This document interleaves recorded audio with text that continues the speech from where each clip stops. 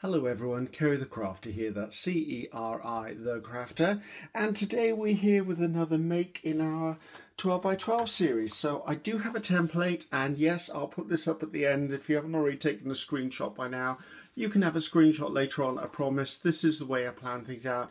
This is going to be up there, and what I do is when I cut my pieces, I'll lay them on there so I know which piece is which. So that's just out of the way.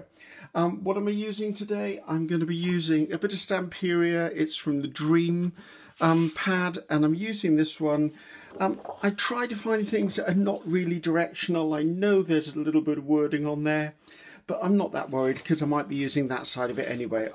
I like to make these out of double-sided paper or card, but you can make them out of one-sided as well. It's completely up to you, because as we know, we'll all decorate them to within an 1/8 of their life. So, what are we making? We're making 8 pocket folds, and it takes an entire 12 by 12 to make one of these, and I'll talk you through it as we go along. All the measurements I've got are in inches. I don't work in centimetres, I'm sorry, and when I try and convert them I get really confused between millimetres and centimetres, so please forgive me on that one. So, right, first of all I need to do some serious amount of cutting. So there isn't really a top or a bottom, but when I first start cutting I'm probably going to try and keep the orientation of that as if it's legible. Now, I use a guillotine. I don't use a trimmer for no other reason than I prefer to use a guillotine. So please forgive the noise of the slicing and the dicing, but that's just what it is.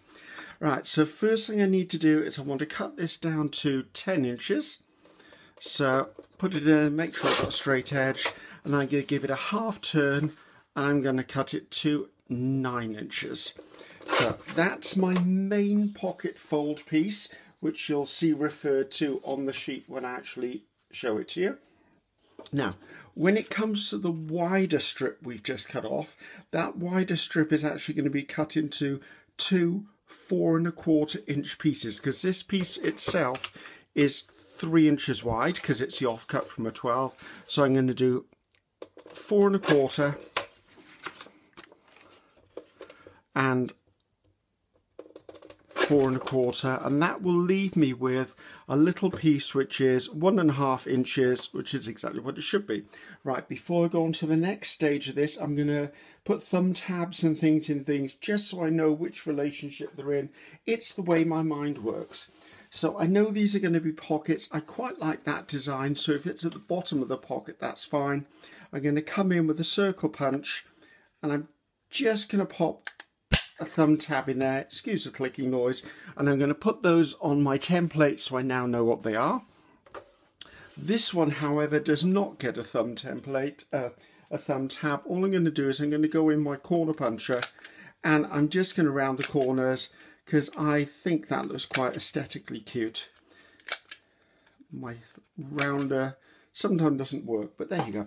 So again, I'm going to lay that on the template, and I'll bring that template back in periodically so you can see where I'm putting stuff and what I'm going to do with them. Now, when it comes to this piece here, this is the piece that is 12 inches long, and I believe it's 2 inches deep. So what I'm going to do with this one is I'm going to cut 4½, 4½, and a 3. So because there's these on the ends, I'm going to actually keep those. So I'm going to do 4½ inches in one direction. I'm going to turn the card around because these are going to be side tucks on the front and back cover of my 8 pocket fold. So I cut those two, so that'll give me both nice pieces to do. Now I want to make sure that I've got the stitching on the right side, because again I'm going to come in and I'm going to put a notch in there. Again, sorry about the click, that's the way it goes. So that's that, that's that. These are really easy to do, by the way, should you wish to use up spare 12 by 12s, because you can always collage them and decorate them. Right, that will leave one piece which is 3 inches by 2 inches, and all I'm going to do is exactly what I did with the other one, is I'm just going to round out the corners. Now if you don't have a corner rounder, why is that not clicking properly? If you don't have a corner rounder, you could just cut these at an angle, or even leave them as they are. If you've got an envelope maker, one of those envelope scorer boards, they normally have a punch on them as well. So right, put that to one. All of the cutting is now done. So that's my guillotine to one side. Let's clean the rubbish off there. Right, let's pull this in so you can see exactly the pieces we've got. So this is what I mean by when I'm actually working, I like to have a template down just because it keeps my head organized. I know exactly what I'm doing. So this is the main body of my piece. So I'm now going to come in and I'm going to do some scoring with that. So let's move this to one side so it's not in your way or in my way. Now, depending on what scoreboard you want to use, it's fine. There's no specialness about it. It's just a scoreboard. I've got a couple of scoreboards from different companies. I don't favour any. It's whatever in the top of the drawer. If you don't have a scoreboard but you have a bone folder, if you put something like a bit of fun foam on your work surface, or even maybe a book pages or something, you put a ruler down and draw a line down, you will get a groove. So we're going to be working first of all with the main pocket fold piece. Now this one, we need to put the 10-inch measurement at the top. Okay, 10-inch measurement across the top. This is the 9-inch measurement. Now what I'm going to do is I'm going to score a line 2.5 inches from this end, and 2 3/4 inches from this end, and 2.5 inches from this end. Okay, you'll see as I go along. So I'm coming along 2 3/4 inches, and I'm going to put a line down my card. Boom, that's that one done. Then I'm going to come in from the other end, which is 1, 2.5.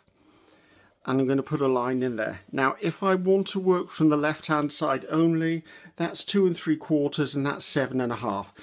My brain functions if I come from either way. I've also got what I'm choosing to be my outside surface pointing upwards. So I'm going to turn it a half turn, and as this is a 9, I'm now going to put a score line down at 4.5 because I want a central fold. Now at this point, it's well worth saying that we're pushing the bone tool into the groove, so therefore we're making a valley. So we're compressing the fibres down into our pieces of cardstock or piece of paper. So bear that in mind because I will refer to it in about 2 or 3 seconds. So we've got our grooves, and I always learned, I can't remember where I learned this one from, but I heard someone saying, if you create a valley, you then create a mountain from the valley. So valleys become mountains, and by mountains I mean I fold it in half. So I'm just going to come in and I'm going to score all of my marks, just running the bone folder along. I don't normally have a problem with Stamperia cracking. Well, don't normally. I don't think I've ever had a problem with Stamperia cracking. It will depend on what paper pack you've got and what paper pack you favour, or cardstock, as to whether it's going to crack or not. Okay, so I've established the grooves in there. I'm going to keep my bone folder hanging around just in case I need it in a little while. Now, the next thing I want to do is I'm going to fold it. I've got 1, 2, 3 sections. I'm going to fold it like a book. So I've got the big squares here. I'm going to come in here and I'm going to put a thumb notch in there. Now, I would say that I'm not that pedantic about putting the thumb notches exactly in the middle, but as you know, I'm OCD, so I pretty much do care about that. So, okay, so we've got top, middle, bottom. Now these score marks here, let's just establish those a little bit better for me. I want to remove the score mark there and there. And the reason I do this is I find I get a better, flatter fold. Good grief, you can't say that 3 times, can you? So I'm literally cutting down the side of the score mark itself. Now some people you will see cut in on a slight angle. That's equally as good. I just find that I like cutting just the score line out, because if I cut in on an angle, what that eventually does, it means that I end up with a slightly narrower pocket, and I just snip it off the outside and it's done. Do that from the other side as well. So I just need to pick this up, not the easiest to do in mid-air. A lot of the time I will just use a craft knife to do this. I won't necessarily use a scissors, but I thought it's probably better to demonstrate it with the scissors. For no other reason, I thought better to demonstrate it with the scissors. So less chance of me slicing my fingers open, let's put it that way. And again, opening that out and just snipping that off. So our overall piece now is scored, and I've cut the score lines out. And the reason I do that is because if I fold this up now, you will find it will fold and lay very, very flat. If you'd have left the other groove lines in there, you find you might have some distortion or buckling. Okay, at this point, what I want to do is I want to find out if there is anything that I really like I like this stitching on the top. Mind you, to be honest with you, the pocket is probably going to cover it up. I also have wording there. Do I mind it on the side? I don't, but I'm going to cover it up anyway on this one. Now, when you've decided which orientation your pockets are going to be in, which they're here, try to do it so that the overlap has this edge downwards, because if that's the inside of your pocket, you might find ephemera will catch on there. So I tend to like to put one over the other so that when we do eventually, let's see if I grab the pocket, when I do put the pocket over the top, it conceals that join, yes, but it also means ephemera can slide in quite easily without snagging on anything. So now, the next bit is completely up to you. I'm using art glittered glue today because that's my glue of choice for this operation. Up to you what you use. I'm going to put a line of art glittered glue, or I would if it would come out my tip. Why are you coming out? Excuse me a minute. It seems to be a little bit blocked. It isn't normal for my art glittered glue to be blocked. There we go. A little bit of an air bubble, I feel. So I'm going to put a really thin line of art glittered glue just up that one edge. I'm going to come up and press it down and run my finger along just to wipe away the excess. I'm going to do the same on the other side. It's the way my brain works. I find if I do the left side and then the right side, I tend to end up with a more balanced piece or a balanced construction. So the only bit that's stuck is where the spine would be. Now, when it comes to these flaps that are folding over, I'm going to glue along the edge of this and the edge of that and down there, because then I've got two lines of glue securing that. So first thing I'm going to do is put a line of glue along here, if my glue would stop bubbling. And I'm going to put a line of glue along the inside top edge of this one. And move that out of the way. And I'm going to come down that edge, and then when that folds over, it will completely seal that pocket for me. It's good to know, double check that it's not sticking to anything else. Just going to repeat that process on this one. So along the bottom there, or along the top there should I say, along the top edge of this one. And I'm going to come down here and again press them in. The reason I like using art glittered glue, it is a really quick grab in that it sticks not instantly but as close as it's going to be. So what I've got now is I've got a fold that has a pocket that's sealed at the bottom and another pocket that's sealed at the bottom. We're going to be adding more pockets to this, obviously. However, at this point I also like to check. Now I've got a little bit of an overlap there where maybe I didn't line things up, so I'm just going to come in with the scissors and just give that a little bit of a snip. You don't need to, it's just me being me. That one looks like it did it perfectly, so I'm not worried about that one. So next on my list is my inside pockets. Now remember, there's that ridge and the ridge is downwards. I'm going to choose my pockets. Don't know which one I'm going to put on here. I quite like the pink on that one. And I don't mind that being blue. I know that we're double-sided. The colours are normally complementary to each other. I could do that, but I don't want it to be so uniform. So on this one, I've got it already cut. And I'm just going to come in, I'm going to run the glue along here, along the side edge, along the bottom edge, and along this side edge. Now we've cut these pockets smaller than this panel, so basically just try and centralize them on the panel. I've done it on purpose because I don't want the edge of the pocket blocking up anything in that join that I've spent the time snipping out. Also, if I was to put this into a signature, I would want that bit of extra space there anyway, so repeat that with this one. on, out you come. It's a little hard doing this in mid-air, guys. So, but hopefully it's closer to the camera that way. Also, it probably doesn't help the amount of coffee I've already had this morning. That's probably a caffeine shake happening there, I think. So again, just pop that on there. Now it will seal quite quickly. I'm not worried about that.